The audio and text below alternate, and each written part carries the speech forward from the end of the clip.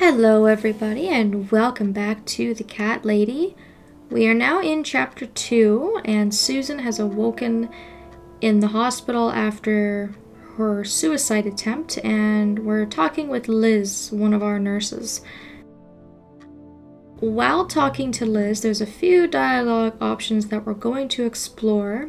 If you're interested in an achievement later, basically what we want to do is we want to be friendly and we want to find out as much as we can about Liz. So we left off last time with Susan having the bad dream about being burned alive. Liz has come in and asked us if it was a bad dream. So rather than ignoring her or being quiet about it, let's just confront her completely and kind of confide in her and let her know what's going on. Yeah, a really bad one. I knew it. I could see as soon as I came in the room that you were having a nightmare. I guess I shouldn't have woken you up. What was it about? I was burnt alive. Actually, it reminds me of something that happened the other day. There was this woman on the emergency unit, and she really wanted to smoke, you know? But they wouldn't let her, of course. She wasn't well at all, not just injured, but not right in the head. She was on 10 litres of oxygen through the face mask. She had to stay in bed, she was told. But she wouldn't listen, of course, and as soon as they'd left, she lit up a fag. The whole room went up in flames, and so did she. I guess you didn't really want to know that, did you? That's just me and my big gob. Typical. I never know when to shut up. So there's going to be a question later on about that story, so just remember that. And fun fact, I work in healthcare and I actually had a patient once where that exact thing happened. He was smoking with oxygen and it blew up in his face. But anyways, now that we have that little tidbit, let's ask Liz a little bit more about herself. What was your name again? I forgot to introduce myself, didn't I? I always do that. So sorry, Susan. My name is Elizabeth. But you can call me Liz, like everyone else.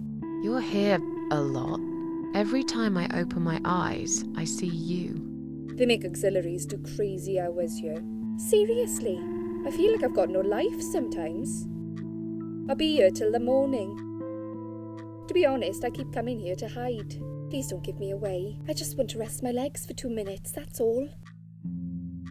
Ah, she seems sweet. What happened to me?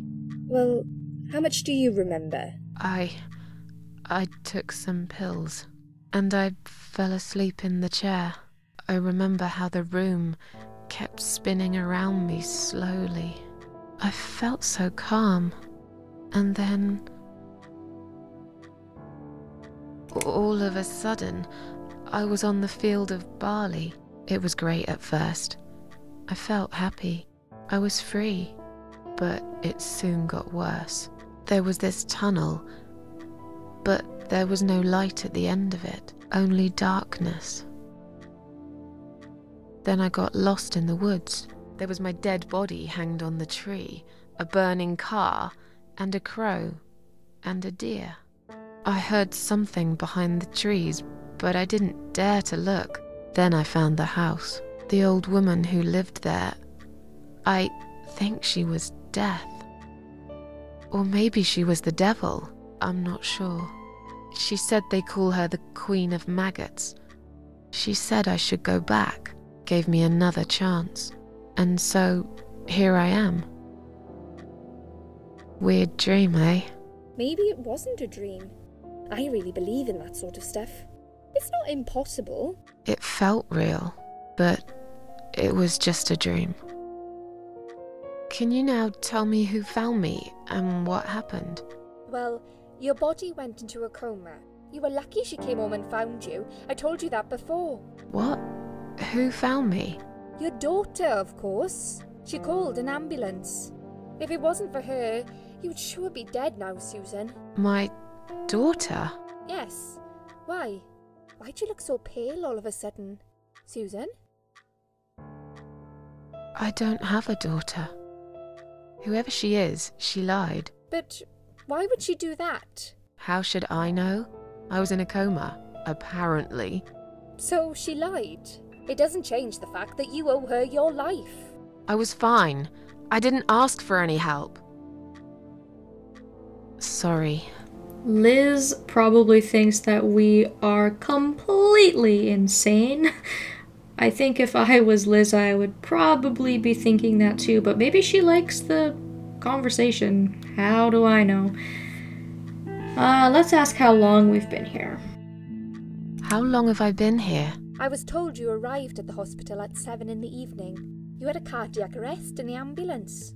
They had to resuscitate you. Your heart stopped beating for nearly a minute, but they managed to bring you back. You went to the intensive care unit, where they gave you a dose of antidote and pumped your stomach. As soon as your condition was stable, they brought you on this ward. It's called Dime Ward. I call it Die Ward, because all the patients who come here want to die. It's a suicide watch unit. That's why it's so strict. You have to be careful. Nurses here are trigger happy with the sedatives. Oh, well, doesn't that sound lovely? It's also interesting to note that the doctor had said we have no brain damage, all of our organs are fine.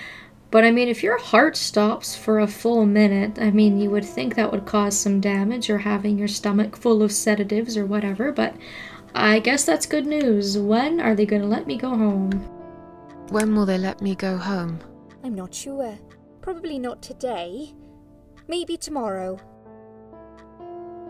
Look, I shouldn't say that, but you seem like a nice person. I feel like I should warn you. There's this doctor here.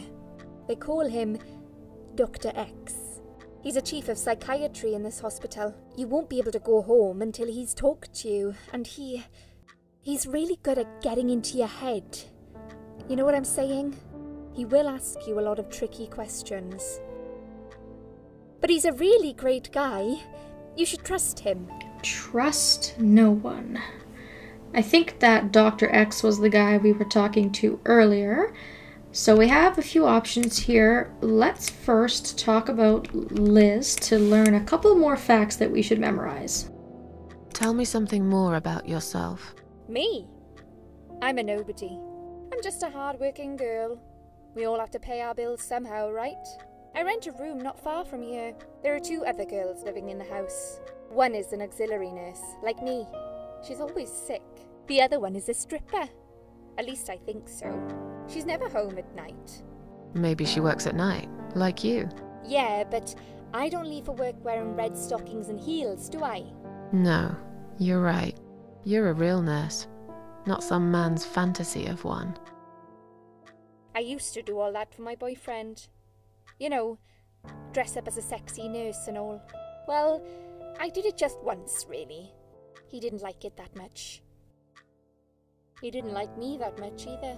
Broke up with me last Valentine's Day. Of all the days, he chose that one, eh? He never told me why, but I don't care anymore.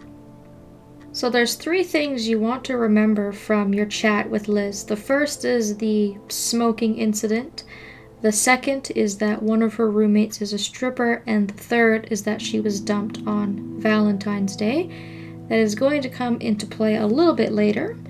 And at this point, you can either pursue these other 2 options, or you can just say, I'm tired, let me go to bed. But let's go ahead and ask about Dr. X. Tell me more about this Dr. X. His name is Xavier Zellman, but everyone just calls him Dr. X. He comes on the ward often, usually late in the afternoon or in the evening. I personally really like him. But you hear all sorts of stories in a place like this, you know. I don't know what to believe anymore. All I know is he's been very friendly and supportive. Some doctors won't even say hello to you. But Dr. X usually stops and asks how I am. He knows I have some problems. He can see I'm not happy here. He actually offered me some free weekly sessions. I think I might take him up on his offer. What are they saying about him? Oh yeah. They say he's a big flirt. Nurses, cleaners, patients. He doesn't care, as long as they're wearing a skirt. One girl I knew, Linda, I heard they had an affair. Stupid girl. Well, she left, and I never saw her again. Now, why do you think that is? Dr. X got her knocked up. They covered it up and quietly got rid of her. Probably paid her some money. I don't know how these things work, but it must have been enough to shut her up. I bet he'll be more careful now. But I can't really say a bad word about him, personally. Well, one thing. Maybe. Don't laugh, okay? He's got a weird smell. What do you mean? He smells funny. I don't know. Maybe it's just bad aftershave. Or maybe it's something he eats. Oh, thanks for the warning. I'll try not to get too close to him. Now that I think about it, there's something else too. I'll tell you this, Susan. He starts talking to you, and you just open up and tell him everything. It's very odd. I don't exactly hide things from people, but he got some really private stuff out of me. Really private. You know what I mean? Things I wouldn't tell my mother about. And we haven't even started those sessions yet. So, be prepared for that. Sure, but it's a bit too late for me to hide how I feel now anyway. I think I made it very clear when I swallowed those pills. So all the things that Liz has told us is going to become a little bit more clear later on. Maybe he's just a good doctor if people can open up to him. Who knows? Now, Susan claims she doesn't have a daughter, so the question is, who the heck was in her apartment and who was the one who saved her life? I don't know. Did you see this daughter of mine? No, sorry, Susan.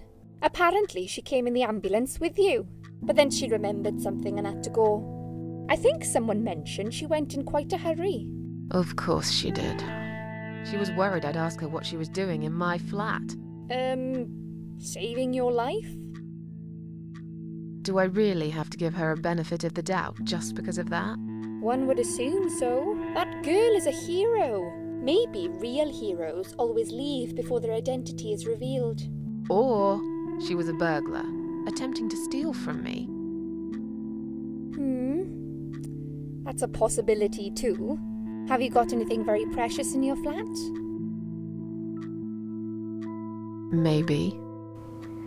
Liz strikes me as the type who's very naive and has a kind of a very overactive imagination, but I'm sure Susan, being the very lonely person that she is, doesn't really mind, chatting with Liz. So it's been nice, but I'm gonna go to sleep now. I'm tired. Let me sleep now. Fine. I'll see you again. Be careful who you trust here, Susan. They will be watching you. How do I know you're not one of them? You don't. But do I really look like a bad person to you? I don't know. Maybe not. I'll see you tonight. Remember what I said. Dreams are just dreams. But when they turn into nightmares, it's good to have someone there to pinch your arm and wake you up, right? Very, very interesting warning from Liz there. We'll start with a little chat about your childhood. I want you to be as honest as possible. It's important if we want to get to the bottom of your problem. Count to 10 and tell me when you're ready, Susan. So here we are back with Dr. X, and we're going to be able to start our psychological evaluation. This is basically the point where we had started the chapter earlier. Susan just has to answer a few questions before she can go home. I think I'm going to save that for the next video though. So after our dialogue with Liz, we will now have our next conversation with Dr. X. Like I said, the game is very dialogue heavy, but I personally find it all to be very, very interesting, and hopefully you guys do too. Thank you all so very much for watching, and I hope that I will see you next time.